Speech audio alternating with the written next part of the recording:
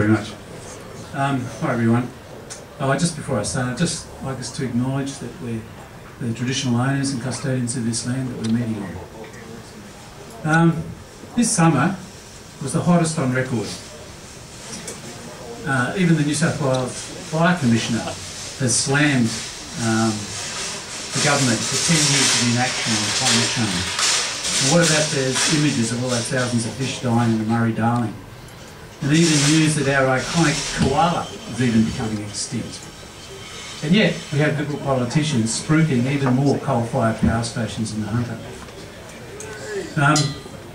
The Greens have a plan to transition New South Wales to 100% renewable by 2030, with large-scale solar, wind, storage facilities in regional areas, and of course stopping the continued broad-scale land clearing, and of course keeping coal in the ground.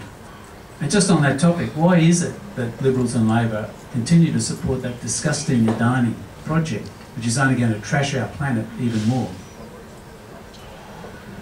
So, in this area, why do we have this massive inappropriate overdevelopment? Well, the simple answer is that the government has taken away the power, controlling planning power from local government, and placed it in the hands of the state planning minister.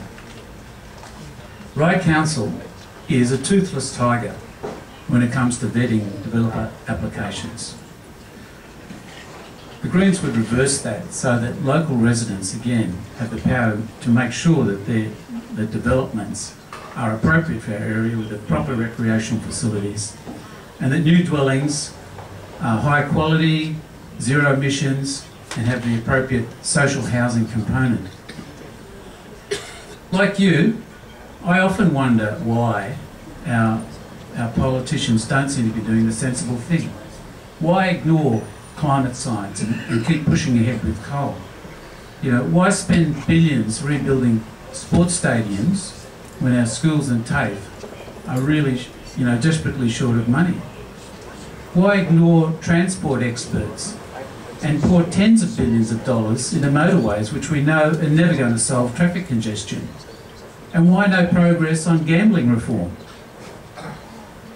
Well, we just often don't know the answers to these things because information is hidden behind this, cabinet in confidence, veil of security. What we do know is that in 2017, Libs, Labor and Nationals received $1 million of money from the fossil fuel industry in donations, and the clubs with all their pokies are still strong donors. The Greens would outlaw all corporate donations from corporations, and ensure that any lobbying is minuted and made public. So, in summary, just to finish off, the Greens' principles are simply this: environmental sustainability, economic and social justice, peace and non-violence. All our policies are on the website, and I'm available if you'd like to ask questions at any time. Thank you.